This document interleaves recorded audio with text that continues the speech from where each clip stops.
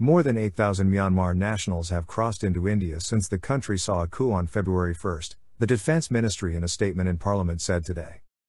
Over 5,500 individuals have been pushed back, while over 2,500 people have remained in India. In response to a question, Minister of State for Defense Minister Ajay Bhatt said, at the Indo-Myanmar border, a post-military coup which came into effect on January 2, 2021, 8,486 Myanmar nationals/refugees crossed over into India, out of which 5,796 were pushed back and 2,690 are still in India.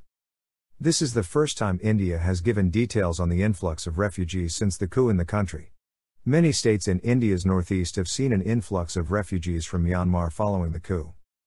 Earlier this year, the Indian Foreign Ministry said that it was dealing with the situation as per our laws and humanitarian considerations.